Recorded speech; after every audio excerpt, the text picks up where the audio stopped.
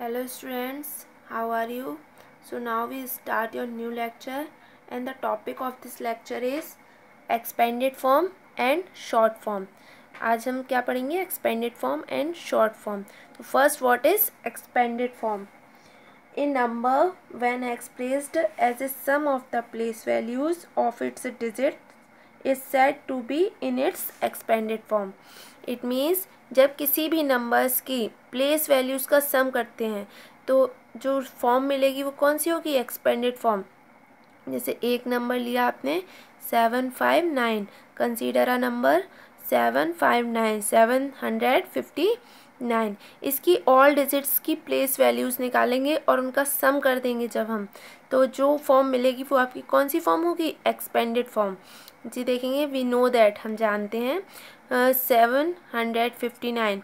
तो 7 किस प्लेस पर है? 1s 10s 100. तो इसकी प्लेस वैल्यूज क्या होगी? 700 plus 1s 10s 5 10s plus 9 1s place पर है. ओके, तो ये इसकी प्लेस वैल्यूज़ हो गई. अब इनको 700s को कैसे लिखेंगे? 700 means 7 multiply by 100. 5 10s 5 multiply by 10 50 plus 9 1s 9 multiply by 1 9. तो आपकी ये जो फॉर्म मिली है आपको वो कौन सी फॉर्म है? Expanded form. Means all digits की प्लेस वैल्यूज़ निकालेंगे और उनका सम कर देंगे जब हम, तो क्या जो फॉर्म मिलेगी वो आपकी एक्सपेंडेड फॉर्म होगी.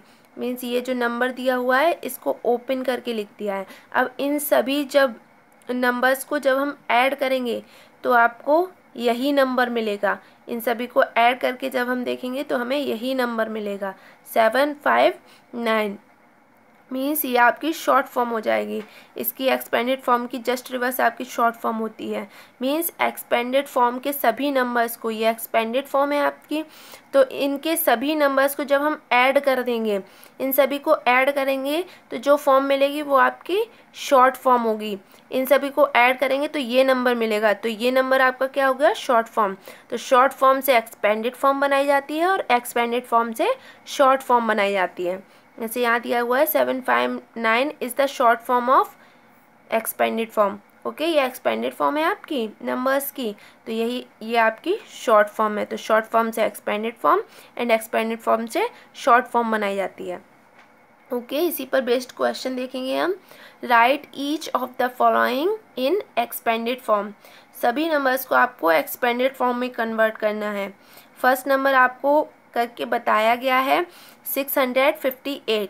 तो 6 की प्लेस वैल्यूज़ क्या होगी? 600.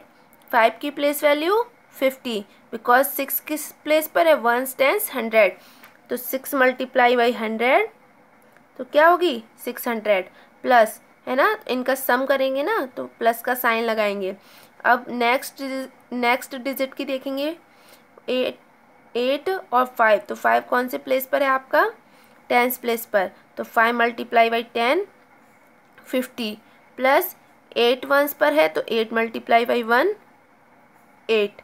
राइट, तो ये इनकी प्लेस वैल्यूज़ का सम ही आपका क्या हो गया? एक्सपेंडेड फॉर्म हो गई. ओके, अब नेक्स्ट देखेंगे 796. तो 796, तो 7 की प्लेस वैल्यू कितनी होगी आपकी? 700. ठीक है, 7 मल्टीप्लाई बाई 100 इक्वल 700. 9 की प्लेस वैल्यू क्या होगी आपकी? 90. एंड 6 की प्लेस वैल्यू क्या होगी आपकी?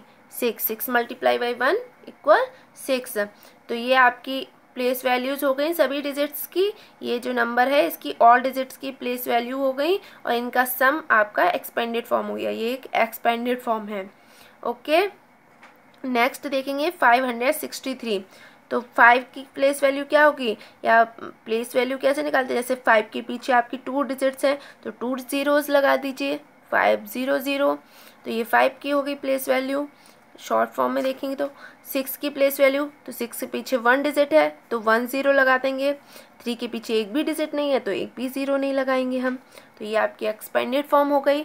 ओके, तो ऐसे आप प्लेस वैल्यूज़ निकालेंगे, सभी का सम कर देंगे तो आपकी एक्सपेंडेड फॉर्म मिलेगी.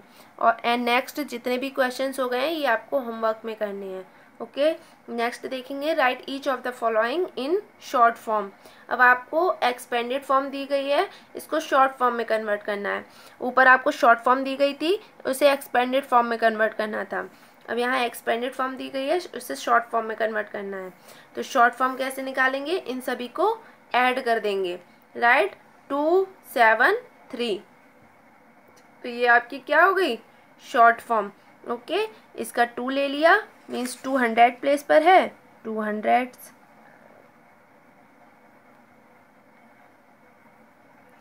प्लस 7 टेंस प्लेस पर है और 3 वंस प्लेस पर है, राइट। तो इन सभी का 2 7 3 को साथ में राइट कर देंगे, ये सब हो गया इसका, तो ये आपकी शॉर्ट फॉर्म हो गई।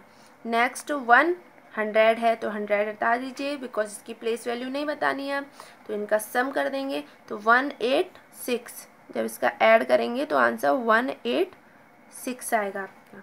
ओके, नेक्स्ट देखेंगे 909, ठीक है, 909। ज़ीरो पर प्लेस का कोई इफेक्ट नहीं होता है, ये कल आपको बताया गया था, इसलिए ज़ीरो टेंस प्लेस पर है, फिर भी उसकी प्लेस वैल्यू क्या है, ज़ीरो। ओके, ज़ीरो की हमेशा प्लेस वैल्यू ज़ीरो ही होती है, तो इसका आंसर क्या होगा, शॉर्ट फॉर्म क्या होगी इसकी, 909। ओके, नेक्स्ट जितने भी क्वेश्चंस रह गए हैं ये आपको होमवर्क में खुद करने हैं नोटबुक पर। Okay, good bye, thank you.